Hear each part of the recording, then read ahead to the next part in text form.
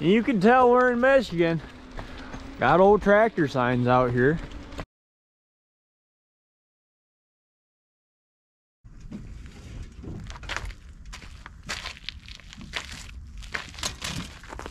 Yeah, I rode her around the yard and down the road to make sure it works a little better.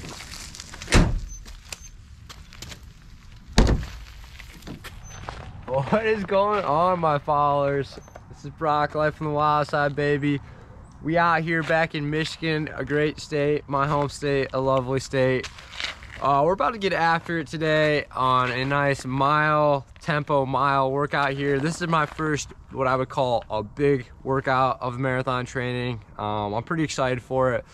Was gonna do it in the Dirty Dale, but there's snow on the track, so we decided to opt for going to Concord, Michigan here on the Falling Waters Trail. It's flat, pretty damn straight, not a lot of roads, and I'm gonna roll this workout. 15-minute warm-up, drills, 6 strides, and then a mile, 450 to 5 flat, 2 to 3 minute recovery, and then a 6 mile tempo, 515 to 525. And then 2 to 3 minute recovery, and then an all-out mile to cap things off. It's gonna be a hell of a workout, so stick with us. Fletcher on the bike. Let's rock and roll, baby. Woo! Here we go. All right, baby. Here's 1 mile.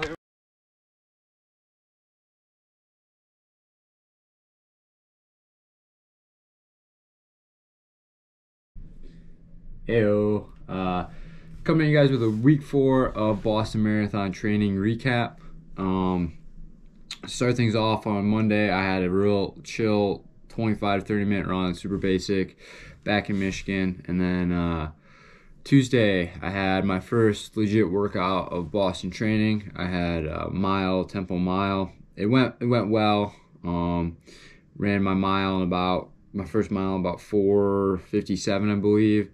And then my tempo was in the 5:20 to 5:25 range for 6 miles, and then finished off with another mile at 4:53, I believe. So pretty good workout.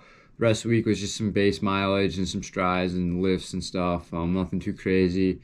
Saturday, I paced a 5K at Hillsdale College. Took them through 2 miles at 3 flat a K.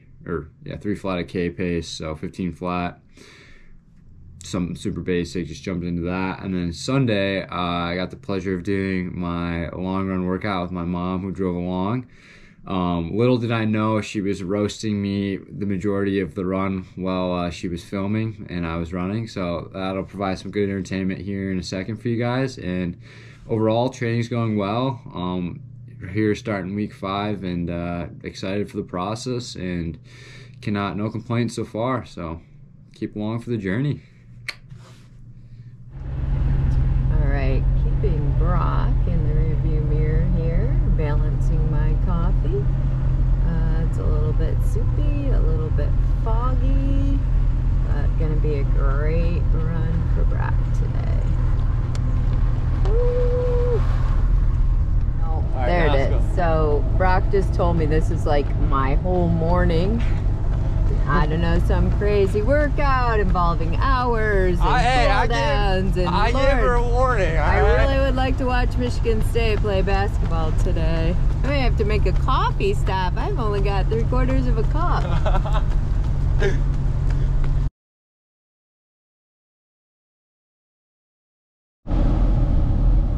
Little update, my coffee's gone. We're about 15 minutes into this. Guess I should have filled up. Also, I wanted to let you know about a couple other things. When we would all do a family drive or a family vacation, we'd have lots of fun and we'd like to sing songs. But Brock would always clap his hands over his ears and yell, "Stop singing!" He's also very stubborn. We could never eat fast food on family trips. Imagine that with 5 of us and one refusing to eat fast food. But just a few little things. All right, Brock. So we're in Hillsdale County, bottom of Michigan, tri-state area. Extremely boring. extremely right-wing, hard to live in. I don't put any political stuff in my videos, Mom. Sorry, you can bleep that out.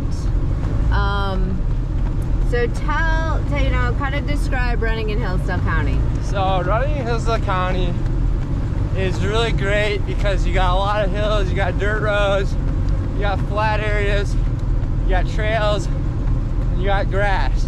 Now the one downside to running in Hillsdale is all the people, I should say all the people, but there's some people in Hillsdale County that really don't like athletic people or people that work out. And they try hitting you when they go by or pushing you off the road or yell very gruesome comments at you. So interesting, because you know that the motto of Hillsdale is, quote, "It's the people," close quote. So when we say it's the people, that can be a good thing or that can be a bad thing. You know, Brock did tons of really great things, but I just don't think those are interesting. I find interesting the other things. For instance, because we both I worked at the high school, he was going to the high school, I got a call to come down because he had passed out. Passed out? Yeah. Well, Brock, what were you doing? And he was giving a speech, but apparently it was a bit much for him, and he just passed out. He was also very stubborn. He climbed everything, dangerously climbed everything. But again, he did do lots of good things. Those are probably pretty boring. All right, Brock. So, a lot of guys, especially maybe younger, but maybe married, maybe a little older than you, feel like you have the life. So like you travel, you run, you hang out with your buddies. What do you think? Do you have the life? Oh, I have the good life, in my personal, humble opinion. So how long do you think that'll last? Probably at least a couple more years. And then I plan on buying property and building a cabin and a barn and going from there. Ooh, I like that plan.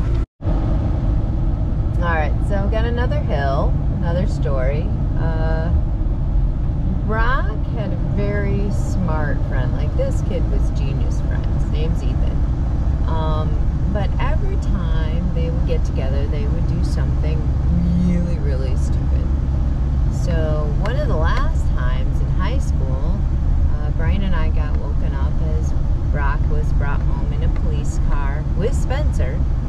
And they'd been on top of the buildings in downtown Hillsdale. You know, these are storefronts on the bottom, apartments on the top. So people called the police because there were people running around on top of their, you know, on top of their apartment.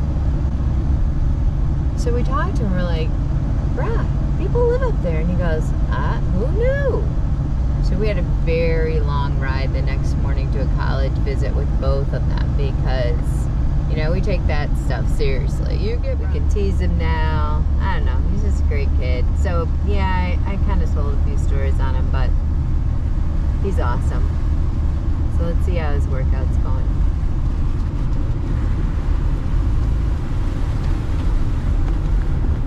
All right, how's it feeling? Or do you not talk during this strenuous part? I can't hear you. Do you not talk during the strenuous part? How's it going? It's going. Started the first one. Right on pace. All right. I can't wait to go to Boston. I'm glad you're doing all this work so I can have a little Boston vacay. Hey, buddy. A lot of fantastic qualities. I kind of am feeling a little bad now. I told so many stories on them, but you know, they're kind of funny. We as parents couldn't laugh then, but it's fun to laugh now. Alright, so we just got through rep 1 of the workout part of the long run. 10 minutes at 5:42 average, so we're supposed to be between 5:45 and 5:30. It's a good first rep. 2 minutes in between the sets. We got 4 of these reps. And yeah, we're gonna try working down to 5:30 by the last one. So you got it here. There you have it. This cow is very, very interested in what's Brock's. through 3 of my 4 10-minute segments. That's 5:30 pace, so we're ahead of schedule, just a fuzz. Overall feeling good. The only thing that's bothering me is my bum leg, but that's nothing new. So we're gonna go through one more, comfortable, cool down, hit some strides, and call it a day.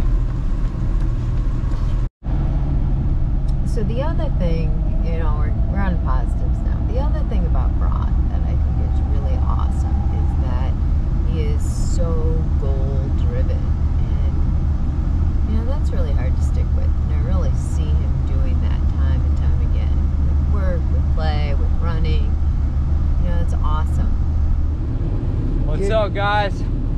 Just finished 17 miles. My last 2 10-minute reps were 5:29 pace, pretty hilly. Definitely windy the last 5 minutes of the last segment. That was pretty rough, but we got her done. About to hit 4 150-meter strides, so about 21-22 seconds, and then we're gonna go home and call her a day. So shout out to my mom for driving along. Woohoo!